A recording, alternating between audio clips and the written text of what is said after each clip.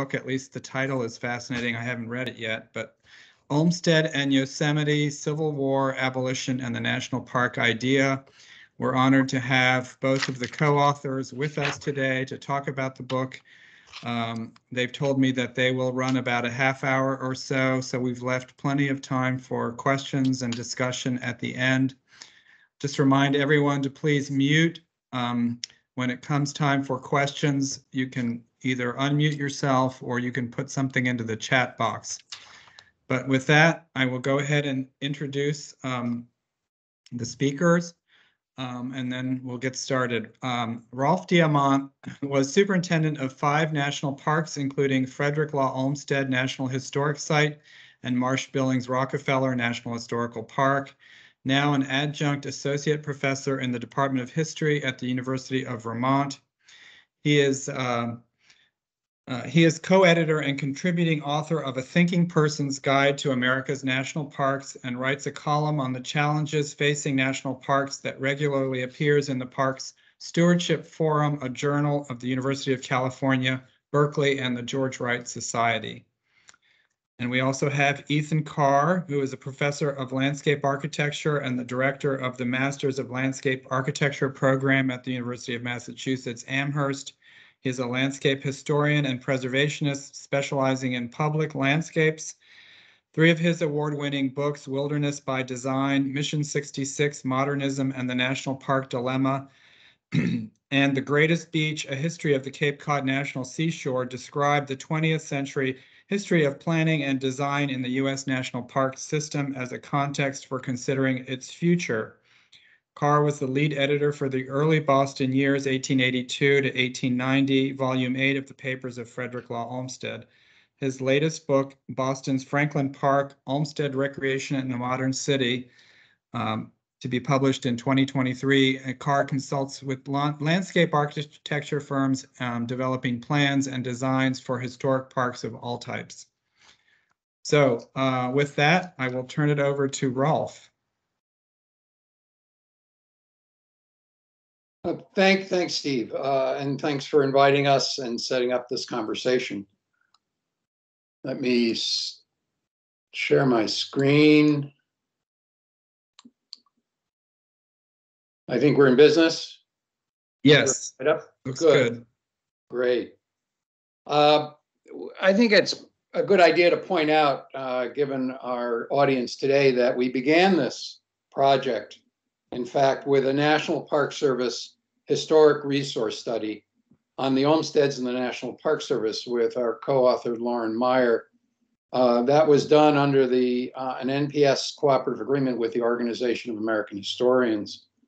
Our new book, Olmsted and Yosemite, Civil War, Abolition, and the National Park Idea, in fact, grew out of this HRS, and it's intended to be a timely reinterpretation of the origins of national parks in the United States. So where did this idea for creating a system of national parks really actually come from? We are all aware of the popular stories rooted in myths and misconceptions. Many Americans still believe the national park idea arose spontaneously during the campfire conversation on the Yellowstone Plateau in 1870. That was the official story for many years. Others believe that Teddy Roosevelt and John Muir came up with the idea while sitting around their famous Yosemite Valley campfire in 1903, though their conversation likely centered on reuniting the valley with the larger national park around it. So why are we taking this afternoon to talk about Frederick Law Olmsted? You know, wasn't he just a city park designer? What did he have to do with national parks? Perhaps the question we should be asking, though, is how did the institution of public parks gain such a prominent place in our national imagination and identity? And to start, perhaps the very concept, the very term national park idea, which is in our title, might be in fact a bit misleading. Because what Ethan and I are really talking about here is the public park idea as it took shape in the mid-19th century. This was before and during the US Civil War, which was the most traumatic and transformative event in American history. Indeed, it was the broader idea of public parks that was the source of the national park idea, if we choose to consider it even as a separate idea at all. And it was during this period that we discovered, looking at this period, discovered a letter from Sarah Shaw, written to Frederick Law Olmsted in 1861, only 4 months after the Civil War had begun.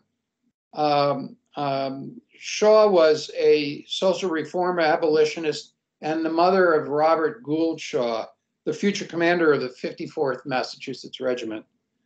The younger Shaw would die, of course, with more than 100 Black soldiers at Fort Wagner several years later.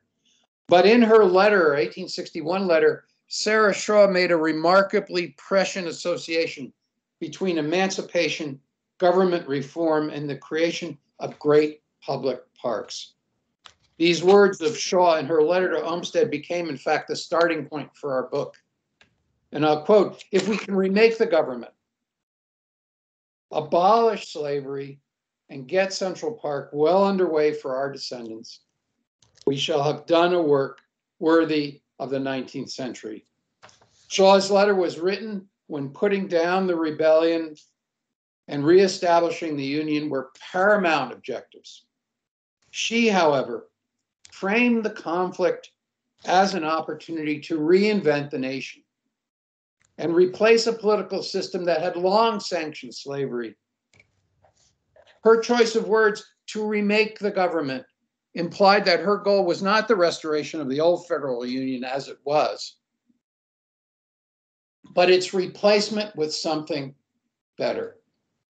Her vision was also associated with the creation of a great public park, an achievement, or in fact representative of the kind of civic progress that she wished for the whole country. These accomplishments were in fact interdependent, and together represented for Shaw her highest ambitions for 19th century America.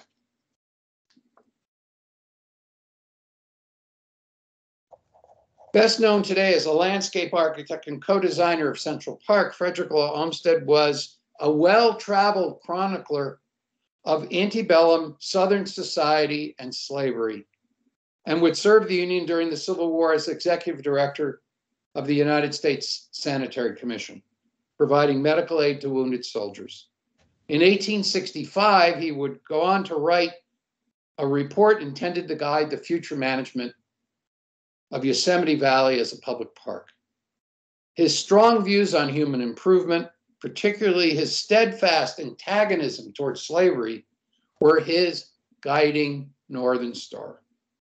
In dispatches back to the New York Times on his journeys through the South, he declared slavery to be, quote, "the greatest sin and shame upon any nation and people on God's earth. And it was the duty, quote, of every man in the world to oppose slavery, to weaken it, to destroy it."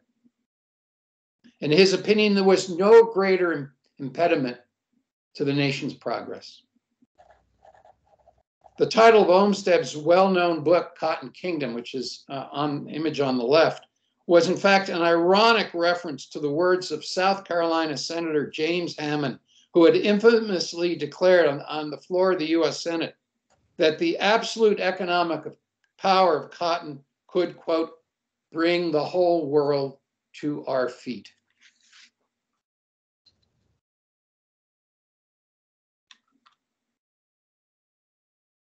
That power was exercised before the Civil War when pro-slavery politicians in Washington blocked land grants for education, transportation, and homesteading. They were content with a relatively weak central government with limited responsibility, delivering the US mail, protecting settlers on the frontier, and pursuing fugitive slaves. They, in fact, preferred financing that government through the sale of public lands in lieu of public taxation, thus avoiding taxes on the enormous wealth accumulated through enslaved labor.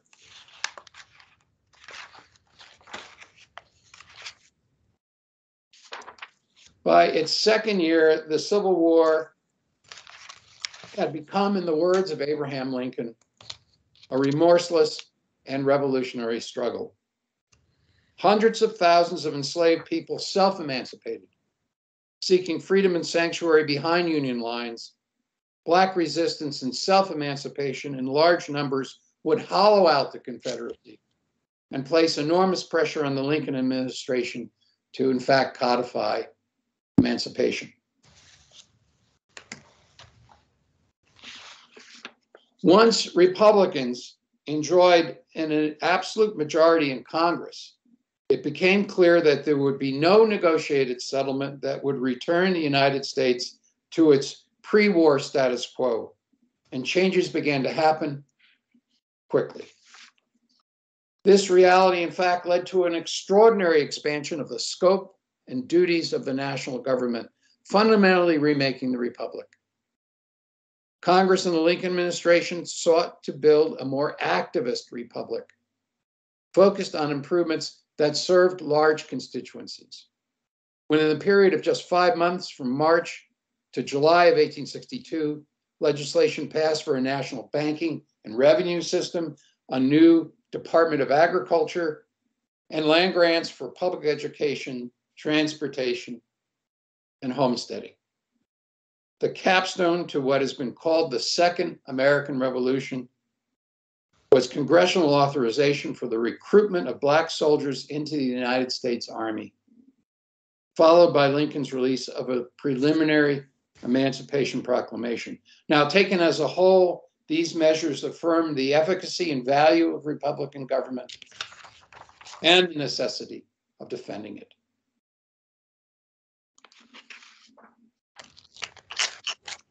In 1864, when Congress granted Yosemite Valley to the state of California to create a public park, it did so, as Olmsted declared, quote, in trust for the whole nation. The act was another land grant, a modest but eventually consequential part of the wave of federal wartime legislation that was passed not in spite of the war, but because of the war.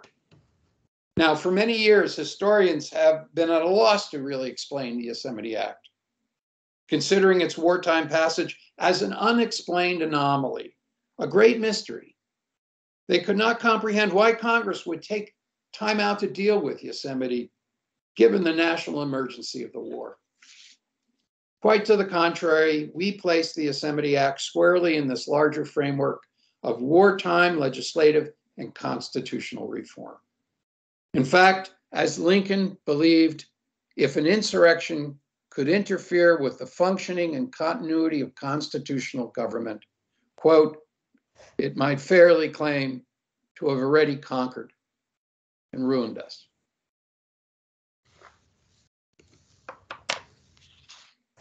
When Olmsted was asked to draft a report on the management of Yosemite Valley as a public park, he used the opportunity to explain the meaning and significance of the park and its wider global context. The act drew its inspiration, of course, from New York Central Park, which demonstrated the ability of a republic to meet the demands of a large number of its citizens. Ethan will address this in greater detail.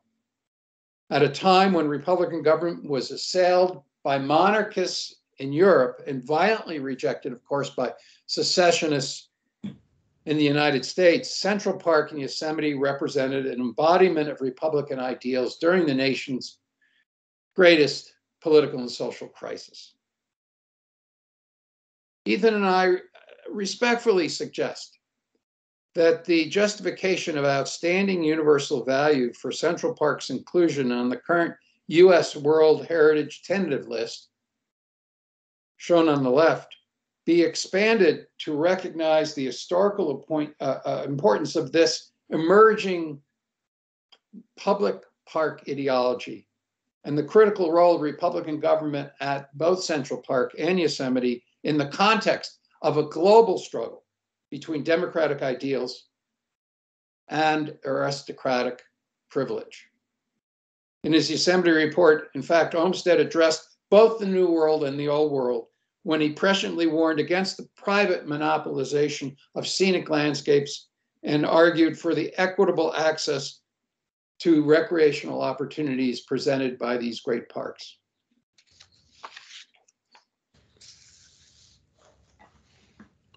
In the 1865 report, it also provided Olmsted with a singular platform to share his aspirational vision for a reconstructed post-war nation, where great public parks could become in keystone institutions of an emancipated and restored American Republic. In the report, Olmsted affirmed every person's entitlement to enjoy the nation's most spectacular landscapes, and in that process, he framed the intellectual foundation for a system of national parks, declaring the establishment by government of great public grounds for the free enjoyment of the people is thus justified as a political duty. He believed that government had a compelling obligation, in fact, to support these great parks on an equal footing with all its other major duties. And no, this goal was not realized for all people. Not for the people who were displaced from their homes, and not for many who found parks either too distant or who were discriminated against when they tried to use them. Indigenous peoples were never included among the beneficiaries of Lincoln's new birth of freedom, as they were forced out of their ancestral lands, repurposed to expedite Republican land policies. Early writers who describe Yosemite Valley as untrammeled, wild nature willfully overlook generations, countless generations of human occupation. Tragically, the Miwok people who made Yosemite Valley their home for thousands of years suffered violence and dispossession when the valley was invaded by California militiamen in 1851 and incorporated into the public domain more than a decade prior to the park's creation.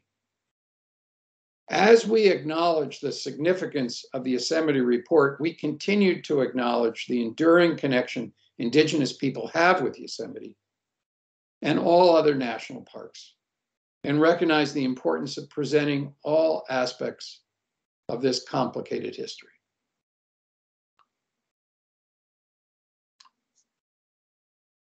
And finally, the authorization of Yellowstone National Park in 1872, 7 years after the end of the Civil War, was also concurrent with this rising tide of federal authority, a byproduct of the Civil War. This rising tide was further strengthened by federal efforts to enforce Southern Reconstruction and the adoption of the 14th and 15th Amendments to the United States Constitution. Our book, in fact, makes the case that if the Yosemite grant had been proposed just a few years earlier, in a pre-war Congress, while the country was still held back by slavery and its small government ideology, the park in Yosemite would have no doubt shared the same fate as other blocked Republican initiatives. Finally, without a Union victory, aided by the mobilization of nearly 200,000 Black soldiers, legislation for Yosemite, the template for Yellowstone, and the early national parks that followed might never have been enacted. Over to you, Ethan. All right, thank you, Rolf. You can advance the slides, I guess. I'm going to be cueing Rolf to advance the slides here. I feel like I'm lecturing at UMass because everybody has their camera off and they're muted.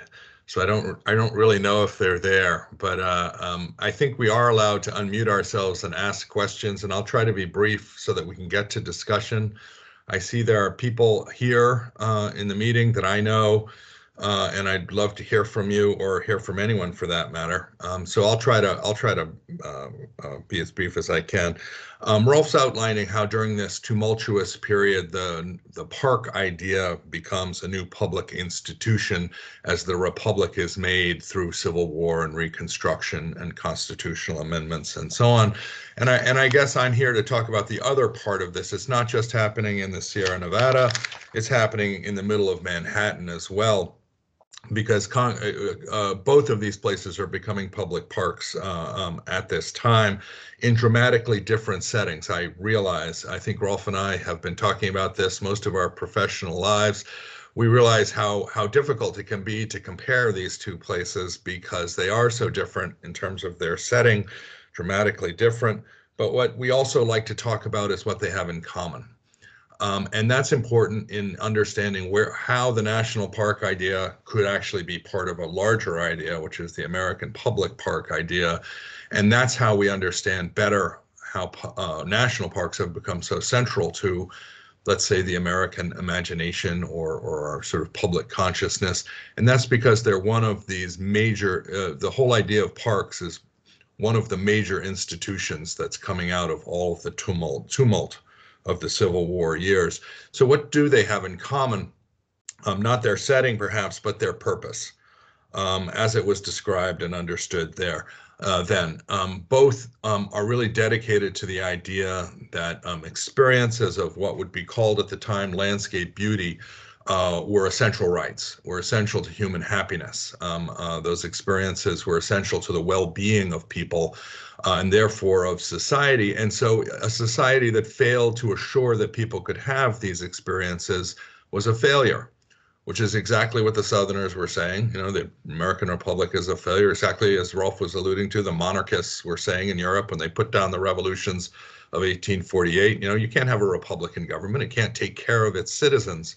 You need some form of autocracy. And so the idea, it was a powerful rhetoric, in other words, this idea that these places were necessary to well-being, and a government that failed to make sure they were available to all of its citizens was a failure. Now, obviously, we're not really talking about all of the citizens of the Republic in 1864, 1865. Slavery still exists. As Rolf was alluding to, indigenous peoples are being dispossessed to make at least the Western national parks. Black Americans were dislocated to make Central Park. So it's not everyone. It is an aspiration. We acknowledge that, I think, pretty thoroughly. But the idea that everyone needed to have these experiences and only public parks could assure that would happen, because otherwise only the elite, the very rich, would have these, they would basically monopolize these experiences through private ownership. And so that's a very powerful purpose that is not just about national parks, but about new urban parks, especially large parks that are being created at this time. And secondly, I think they share meanings. And that's where the context that Rolf is explaining so well is important. What do these places mean in the context of the American Republic as it's going through its greatest crisis? This idea that they embody some, not just public health and well-being and the commitment by a Republican government to assure that people can lead fulfilled lives and be healthy, but there's also a real political meaning here. They're embodying what the remade Republic can be in a better form. It's still imperfect, but it would not have enslaved people. It would be unified. It would be everything the Republican Party and Lincoln was saying it could be as the Civil War ground on. And a lot of institutions come out of this period, if you think about it, you know, museums and universities and newspapers and magazines, all sorts of public institutions that have names like the New Republic and names like that. And the public park is one of them. And I think that does help explain how the public park remains such an important feature of sort of American identity or identities. And it's not something that has remained stable, but it has something that has continued to evolve. But if we see it coming out of all of this conflict and all the political context Rolf was talking about, it helps explain why it's so important to this day. Rolf, next slide. Yes, this was just more of this, so we can just go on to the next one as well. So in terms of its political meaning, we should remember that Southerners like to say, oh, your cities are worse than our plantations, right? This was a common argument against the North, that American cities in the North had become so unhealthful and so horrible, and that, in fact, immigrants were leading worse lives than enslaved people. And this was a pretty bad thing to say. In general, I think we can recognize. But when we look at images like these of Central Park, these were direct rebuttals. An image like this was a direct rebuttal to that kind of argument. Look at what an American city in the North can do. Look how it's taking care of its citizens. It's not only providing them with essential amenities like water and parks and others, eventually sewers and police, if they get to it, but it's also just an image that is a direct rebuttal to that kind of argument. And I think that, Yosemite Valley to some degree became that for the entire country, the way Central Park did for the American city. This idea that the northern vision of the future, which was industrialized, urban, all of those things, was tenable. It was ethical. It was even beautiful. And the idea that the American Republic, as it was unified and as it faced all of the trends that would affect it in the future, would be beautiful, as well as, at least to some degree, more just and more healthful than Southern propaganda would have it.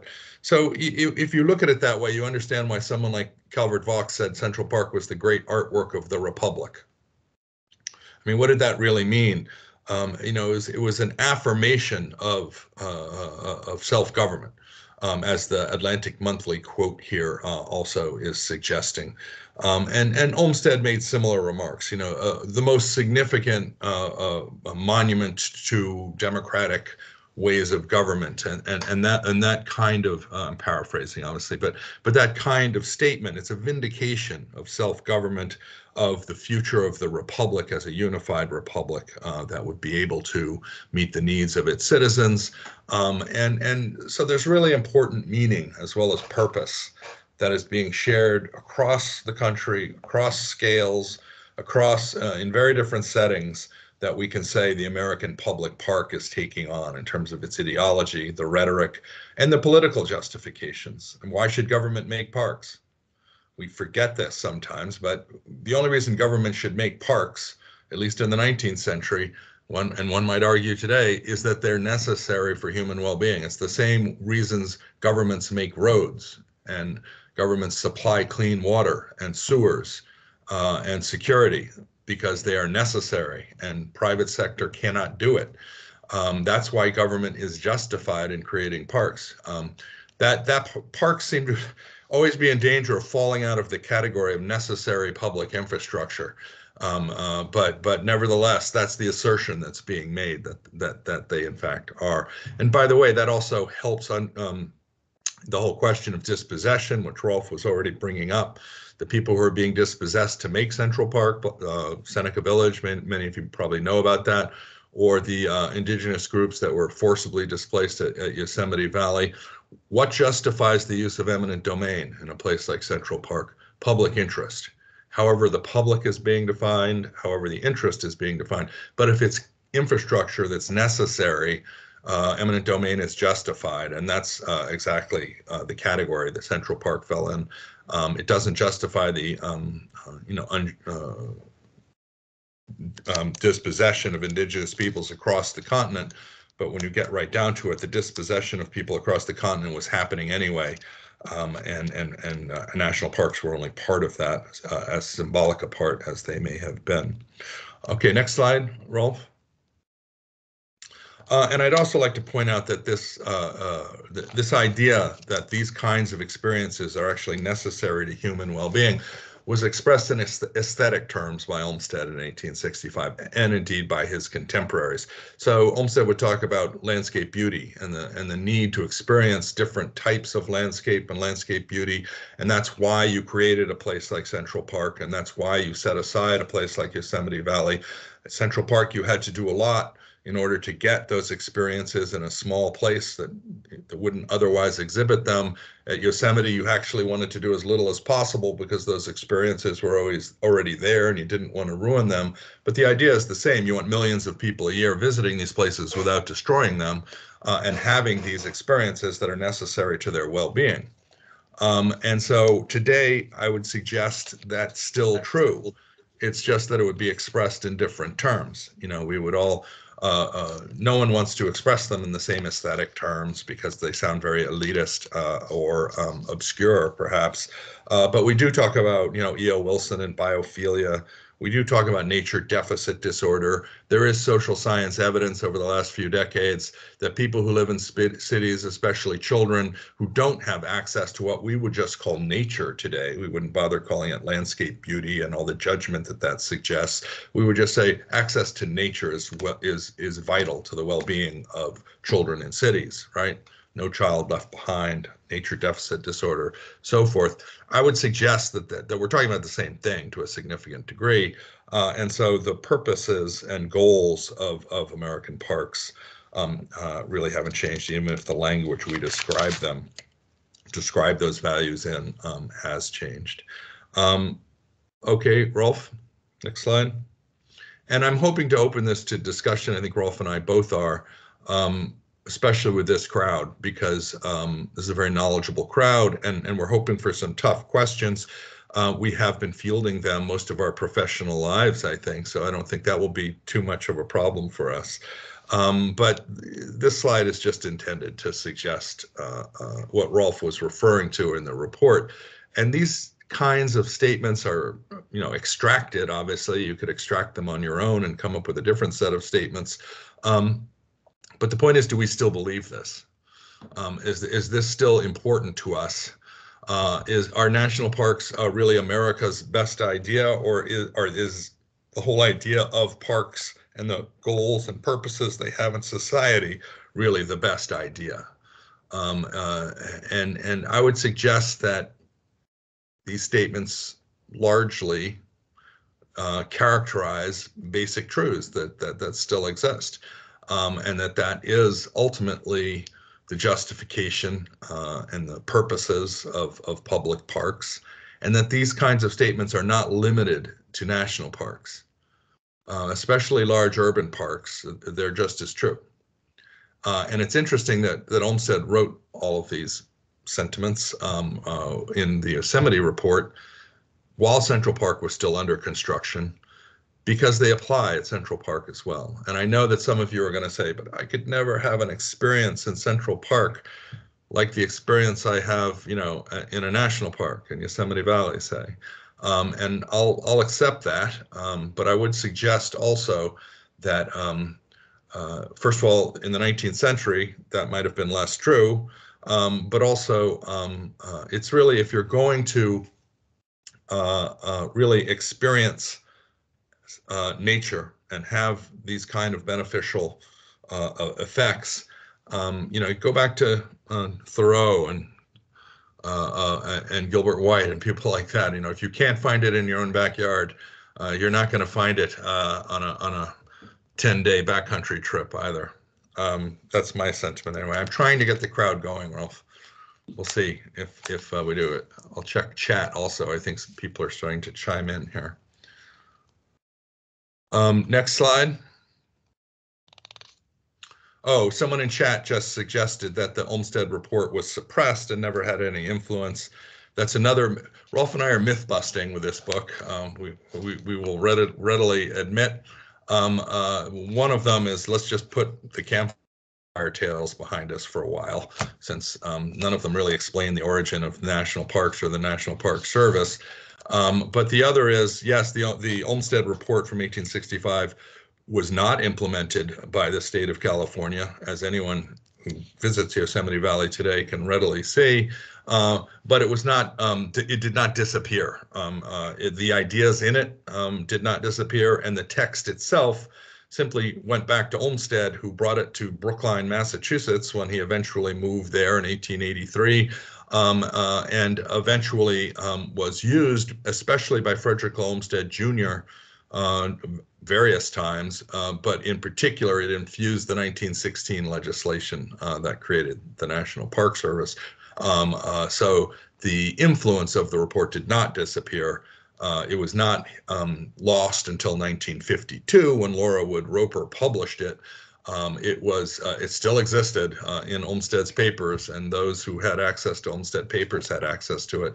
And Olmsted Jr. quotes from it verbatim a number of times. Rolf, you can clarify that. You can back me up on that one, Rolf, when we get to discussion. But that was a good question. Thank you. So it's no surprise that the fact that Olmsted, through pure serendipity, happened to be living near Yosemite Valley when the grant was made, was asked to be chair of the commission that would plan the future of Yosemite Valley. If you can, and that's another indication of the connection between these places. Why would they ask Olmsted to plan for Yosemite Valley if they didn't think, oh, here's a park planner, let's have him plan this park. He happens to be in California, right near Yosemite. It's a great opportunity. Why would it be called a park at all? And and what did that mean? Well, I think I've suggested some of the common purposes, some of the common meanings, and it made perfect sense that therefore they would ask Olmsted to write the 1865 report, and he went to town with it. He really laid out the intellectual framework for a national park system in that report. It's not just limited to Yosemite, it's limited to all parks at different scales. And he's suggesting really that there need to be systems of these places at the national level, but also at the state, regional, and urban level, so that people can have access to the kinds of scenes that otherwise would be denied to them. Rolf, let's keep going, and unless there are more, I'm not seeing any more questions in the chat, and let's move to the last slides. So Rolf and I included these last slides to be as provocative as possible. No one's unmuting, but the idea that, okay, first of all, the campfire myths, we can leave those behind, or perhaps people will have something to say about that. But the idea, why are campfire tales so prevalent and have been so prevalent over the years at the Park Service? I mean, Aubrey Haynes discredited the 1870s story in the 1960s. It was still being interpreted in the 1980s. And only when people were forced to give that one up, they went over to another campfire with Muir and Roosevelt. But that has nothing to do with the origin of the national park idea either. I mean, Teddy Roosevelt was a small child in 1864. And Muir was dead by the time the National Park Service was created. And Roosevelt was actually against creating the National Park Service, not something people tend to forget these days. Rolf, do you want to chime in, or should we look at these last slides and then maybe make them a subject of discussion? Yeah, let's go ahead. And as Rolf was alluding to, we have to remember when these myths came about. It's the early 20th century, it's the Jim Crow era, and the National Park Service wants to get created. And to get created, it needs now Southern legislators again in Congress. And in fact, the president was born in Virginia. So there is this reconciliation between at least white people, North and South, and the Jim Crow era. And there are a lot of myths being born during this period about race relations, about the Civil War. This is the era of, the glamorization of the old South, where things weren't really that bad. And so the idea of associating Olmsted and the Civil War with the national parks was counterproductive to creating the National Park Service. Remember, Olmsted was really known quite well in the 19th century as a pretty fierce critic of the old South. I mean, he really uncovered it for what it was and reported on it in the New York Times. So it was not, he was not the character. And also national parks perhaps preferred to have an origin that was pristine, Western, had nothing to do with Eastern cities and all the grime and the of Central Park. And that's something that still persists today, but I think we really need to examine these origin myths, when they came about and why they came about, and how important they remain to us today. because, you know, when we talk about wanting more diversity in the national park system and so on, if you have origin myths that are telling a different story and that come out of a certain period, that can make it, shall we say, difficult or contradictory. Rolf, we're going to come back to this, all right? So I expect you to respond, even if nobody else does. Next slide, and our final slide as we move to discussion. This is really the best answer to the question about where Olmsted's Yosemite Report went. It went right into that legislation. It went right into the perceived purpose and goals and meanings of national parks in the 20th century. And again, this is something that's not always recognized, even though it's been pointed out repeatedly by people like me and Rolf for 20 years or so. When the 2016 centennial of the Park Service came up, we suggested that really the place to celebrate it was Fairstead. You know, the Olmsted's office in Brookline, where the legislation was written by Olmsted Jr. It made a lot of sense to us, but I guess they celebrated it in a lot of places. Did the celebration ever reach to Fairstead, Rolf? I don't know. Yeah, I don't know either. It was a while ago now. All right, what else? When are I'm we looking at comments. Yes, neither Teddy Roosevelt nor Muir were responsible for the national park idea. That's a little bit silly, since you know, 1864. I guess where was Muir in 1864? I think he was still working in a factory in Indiana, and Teddy Roosevelt was a small child. So, Steve, you're muted. You're muted, Steve. Before we get to questions and answers, I want to thank you both and just say I'm inviting you officially to be our advisors when we work on the World Heritage nomination for Central Park. I think we definitely could use your help bringing out some of these ideas in the nomination dossier.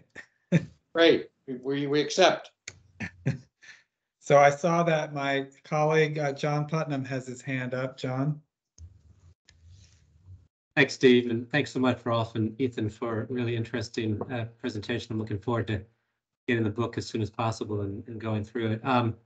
Like Steve, I'm with the International Affairs Office, so I feel like I have to ask an international question for this presentation. And I'm curious to what extent you know or anyone understands any international influences on Olmsted. Was he thinking about places like Hyde Park or other urban parks in Europe, for example, when he was, you know, imagining Central Park and perhaps the national parks down the road?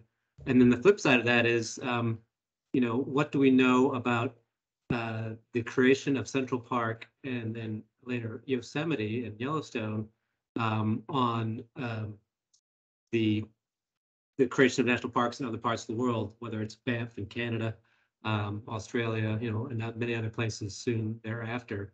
I think I recall that Olmsted actually helped design, was it Mount Royal in Montreal? So there's sort of a direct link, but I'm just curious beyond that, if you can think about sort of if there was much of a two-way street connection influencing Olmsted from overseas, and likewise his thoughts influencing other countries' park development. Yes, Ethan, this is probably your better take this, but I would just say that he was constantly influenced by what was happening, in particular in Europe, and traveled extensively before Central Park and while he was still working on Central Park. Ethan, you're probably the best person to. Yeah, I mean, Rolf is absolutely correct. New York wanted to be the London of North America. So the royal parks in London were extremely important precedents for what happens to Central Park in particular, but other European parks as well. You know, he wrote about Birkenhead, which, by the way, is also up for World Heritage status.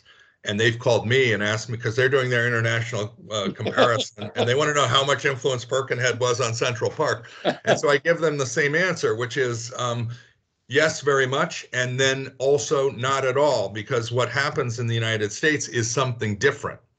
And I think I'm not going to get into all of the whole discussion, but what happens at Central Park is really different from what happens at Birkenhead in terms of design, and the implications are different in terms of how this idea includes the idea of preserving existing sites as well as designing a picturesque landscape.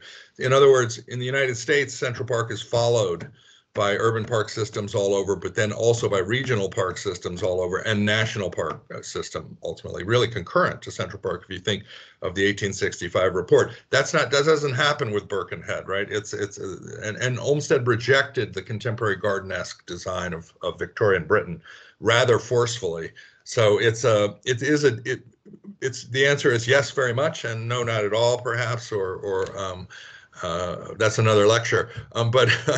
But your other question was, and then subsequently, how much does the American park idea influence other countries? And I think you already pointed out Canada, obviously, and then ultimately, but not till really later, 20th century, elsewhere. It's the amazing thing about the American park idea is it happens in North America, and so you have this continent to deal with and potentially make parks out of. And that's, and you just don't have that in Europe. You have, the dispossession of indigenous people had many effects, mostly negative, right? But the idea of creating a public domain out of which you could simply set aside vast areas to be national parks and national forests, it's just not an opportunity that existed in a lot of the world. And so the idea of the park was allowed to take root and grow in a way in North America that it simply wasn't going to in Europe. And so that's part of why, people talk about it being America's best idea, and then we could say, oh, but it's not an American idea at all, and that's true, but it reaches a fruition here, and the full implications of the idea, if you think, are continental, and that's not Birkenhead, that's. And I might just add that Olmsted was constantly aware of the global ramifications of what he was doing. He constantly addresses the international impact.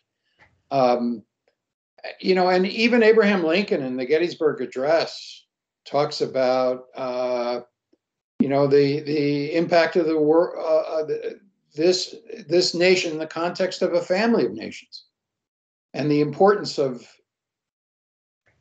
what would be a Union victory, not only for the United States, but as an inspiration for Republican movements across the globe. I see in the comments that John Sprinkle, hi John, wants us to talk about Mather and Albright. Why, John? Hi, guys. I'll be that skeptical graduate student who does come on. Oh, yeah, we don't have enough of them in the crowd. Exactly. Let's go with that. Well, I guess if thinking about how that influenced the two guys, and that if this certainly they knew about Olmsted's reporting, right? And they're the ones that are implementing the idea. How much were they influenced? And because we certainly can see, at least with Albright, influence up into the late 1970s and even beyond that. So again, were they reading Olmsted? I don't know the answer to that, John, but I do know that Albright was very attached to the 1870 campfire story. And in fact, part of the, as you may know, part of the resistance to Aubrey Haynes' research, he was the historian for Yellowstone, came from park officials who were worried about offending Albright. Albright had already retired in the 30s from the National Park Service, but as you know, he cast a long shadow. He's a very influential person right up until his death. So the Park Service wanted to protect this story in a way not to offend the former director. Yeah, I was just interested in that because it is such a, from him, someone that's, some of our colleagues that people knew, you reach back to Mather, you reach back, and then perhaps back to that, a century ago or more. And I just find it interesting. I agree with you. He was very protective of the mythology of the park system. I've been reading recently about stuff in the late 70s, right before the Cyberling bill was put in, and he considers when Bob Garvey and Bob Utley leave the Park Service to be treason. I mean, you know, how dare you leave us, kind of stuff. Which, you know, okay, and he was definitely because he saw they were conspiring as part of that whole thing of taking certain the non-park system stuff out of the Park Service. So anyway, it was interested in whether or not the founders, as it were, the two founders, were how influenced they were, and I guess that's a topic for further study to say, you know, was Albright reading? Did he know? He might have known about it, but I don't think he cared about it. Yeah. Frederick Olmsted Jr. was writing the key portion of the legislation, and of course Albright's involved, and he endorses the ideas by endorsing the draft of the legislation, the 1916 legislation. But they were really invested in the idea of the national parks having their own origin, and right. and being about Western landscapes, and being about a world of sort of white middle class adventurers, right? And so they wouldn't have been that interested, as no one was in the early 20th century, really, in a more complex story that involves, you know, racial history and the Civil War and constitutional amendments and the rest. But it does, and they created the mythology, you know, Mather and Albright. They created the identity of the Park Service, and they really were quite forceful about it. And I think that's interesting, because part of why ideas like in this book, you know, people will acknowledge them and say, oh, that's very interesting, but they don't sink in, because it gets to the identity of the agency and the reason people have invested their lives in their careers. And so they're not so easily swayed. But it does. Origin myths about an institution like the Park Service have a lot of implications for the identity of that institution and the values of the people who, you know, really invest their lives in it.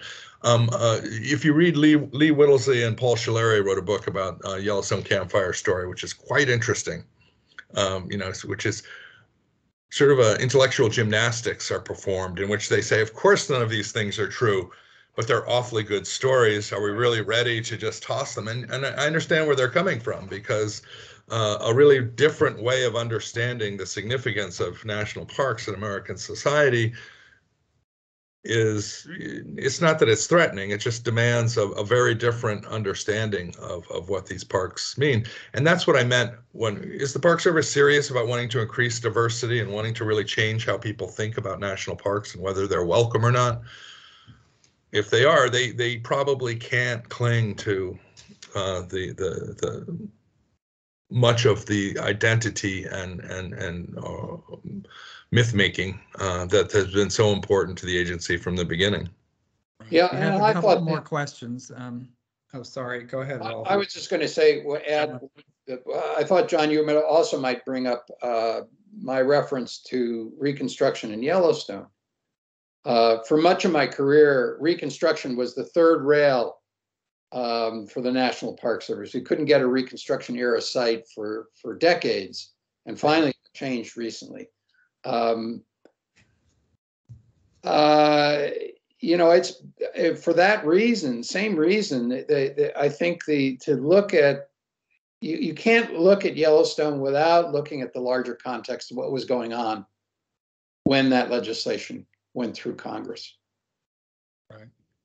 And very, very true. As I know from one of my favorite stories is how we, the Park Service Advisory Board, at least, finally decided to call it the Civil War after they realized in the 1940s that both the Congress and the Supreme Court called it that.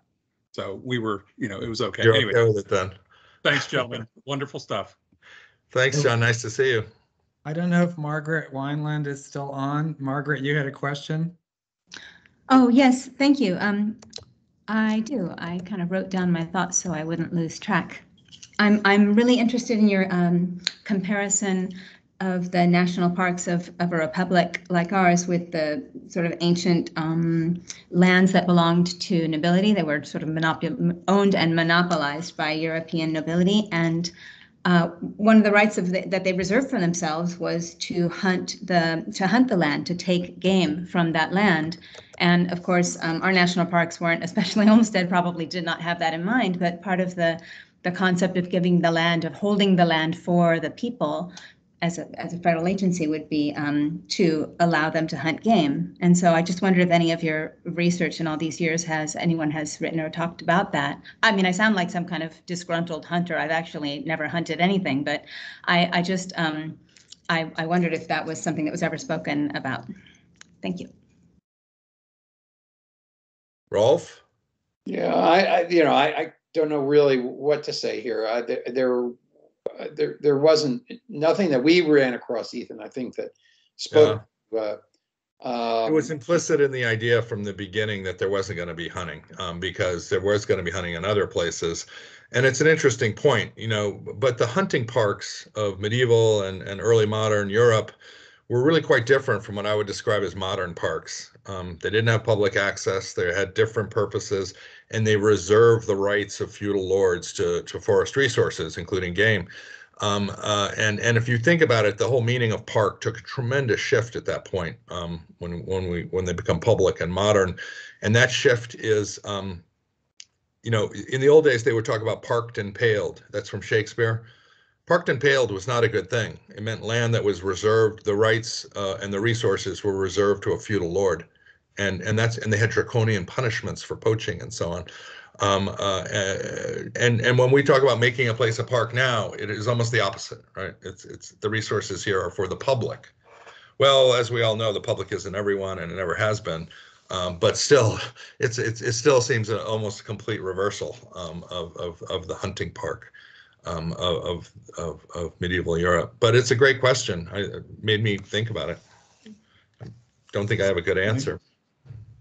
Susan Dolan. Is Susan Dolan there? Hi, Hey. Susan. Hey, great to see you. Too long, both of you, Rolf, Nice to see you. Ethan, super. Thinking about the legacy of the NPS, sort of rooted in that idea of scenic beauty, that 19th century picturesque, Olmsted Senior, embedded in the mission statement, 1916, to conserve the scenery, etc. And how I think the agency has evolved from parks for scenery, for human well-being, to additional values of well-being for nature, well-being for Other culture. species. Other species, that's right. So I think today we'd like to think of ourselves in the National Park Service as, sort of, multifaceted mission, embracing certainly scenic beauty as one aspect of what we do, but certainly serving these other aspects of well-being too. And when you think about cultural landscapes and parks that are set aside for cultural value, cultural identity, cultural well-being, those are obviously incredibly important. And I'm just intrigued by the triggers that were sort of catalysts in our evolution in the 20th century and the 21st century as an agency, away from that central sort of a anchor of scenic beauty, and wondering what you both feel about the influence of the Second World War on the agency. Certainly the environmental movement, the civil rights movement, really inspired an opening up of the kinds of parks that were added to the system, the kind of policies we have and what we protect. But what do you think about the Second World War and what influence it had on the agency's direction? I'd bring Susan, have anything else to add? That's an awfully large question. Okay, well, I didn't want to get you off easy, Ethan. You know that. I'd just start a little bit earlier than the Second World War. I think the Yeah. watershed for the National Park Service is the Great Depression. Yeah. And the New Deal. Yeah. Where the agency, more or less up to that point, was more custodial. It saw its role as taking care of the parks that were given to it by Congress. And it didn't see itself as an agency of social change. It didn't see itself as a tool of government to sort of address national needs beyond the requirements of managing these great parks. And you know, when the Roosevelt administration tasked the National Park Service to undertake the work with the CCC, to do emergency conservation work, to partner, you know, to create, you know, when they created the 35 Historic Sites Act, they were rethinking and you know, I might add the Parkways Act, which directed the Park Service for the first time to do national planning for recreational needs of the entire country. Yeah. I mean, it really took the agency from a custodial role to a national planning role. That was state parks as well, right? State parks as well. The National Park Service supervised the construction of 700 state parks. Yeah, yeah. Extraordinary. We forget that, but that changed the trajectory of the National Park Service in a fundamental way. It never was the same. Yes. Once Congress understood that the parks could be used as a tool for social reform, they went back again and again. And you see, coming out of the Parkways Act, you see the seashores. Coming out of the seashores, you see urban recreation areas. That evolution was sort of set in course certainly by the changes that occurred in the 30s. Thanks, Rolf. That's why Rolf and I work together. We agree on so many things. What he said. I will point out also, Susan, you were sort of alluding to other species and you know, the fact that these places are necessary to human well-being doesn't matter if you're defining their purpose in terms of their necessity to other species. And the Park Service has been balancing that act from the beginning, but especially since the 1960s. I mean, if you look at the wilderness legislation, it's defining a wilderness ideal that in fact is not a national park. Right. Yes. Saying what is wilderness? There are no people there, no roads, no people. Right. And at least not as it was originally almost conceived. The opposite of what a national park is. Yes. So it ever since then, good luck, because the Park Service has had to negotiate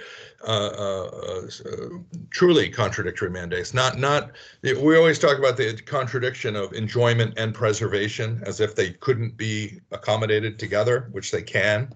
But the idea of preserving for the benefit of other species and for human well-being is I think a far deeper contradiction, because it's either human beings are present or they are not, and national parks, you know, have whatever hundreds of millions of people present, at least in the front country, and so wilderness legislation is really, I thought, Rolf is right. It's the 30s when the Park Service really changes, and the role of parks in American society really changes. But I think also the environmental movement has as embodied in wilderness legislation has changed things as well.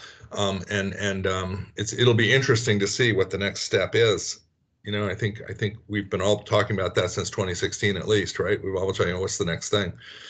You know, when we were doing all the stuff around 2016 and we were saying, okay, Mission 66 was what it was for the 50th anniversary.